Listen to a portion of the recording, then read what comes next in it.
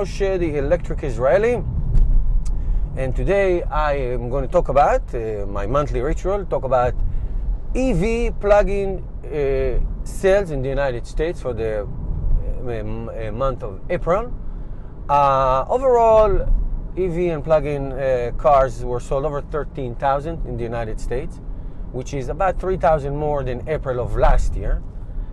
It's a little bit less than the sales of March, but the upward trends of breaking previous years or previous quarters continues steadily, and that is a fantastic news. That means the revolution is continuing, is taking place. And I think one of the things that if you look at the numbers, I'm going to put a link below to the source where I get this from InsideEVs.com. I always give them credit, they're wonderful. If you look at the month by month, you'll see that Tesla's production this month of Model S and Model X is not production, deliveries. Take that back. Deliveries this month and last month is significantly different. I think by almost 800 cars or something like that. And Tesla, unlike others, are counting on deliveries, not necessarily production. Meaning there are reservations, there are orders. It just need to be delivered, meaning to be produced and delivered. So if there's high production, then there's high delivery, and so it's all connected to that.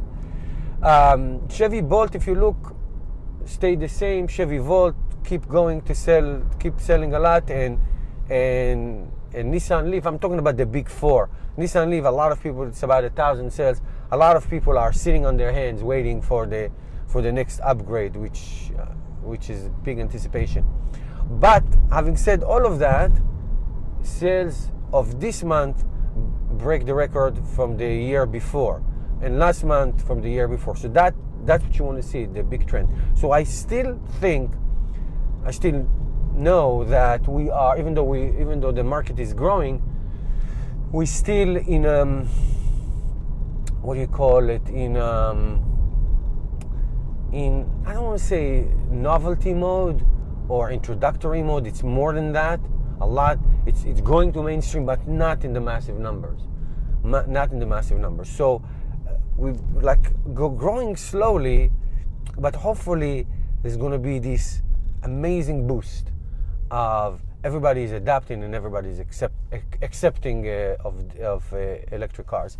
And I think that the Model 3 could be that amazing tiebreaker because Tesla is positioned very well. Tesla built the charging destination, the charging stations for people to feel comfortable and free to drive anywhere they want, as at the same time that they're producing high luxury, high-end cars. But when the mainstream car, quote unquote, the Model 3 comes up, and Joe Smith and Joe Schmo can buy it, that maybe, hopefully, I pray, would be the turning point.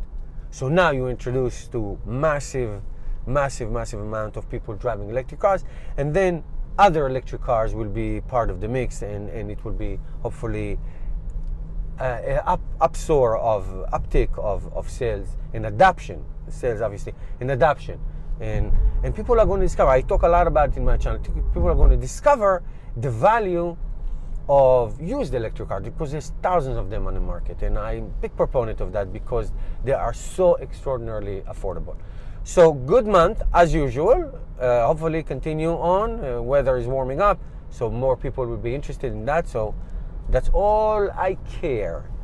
So thank you for watching, everybody. Keep subscribing to my channel. Thank you for all of those who are, and keep sharing and liking and all that stuff, and help me change the world one electric vehicle at a time.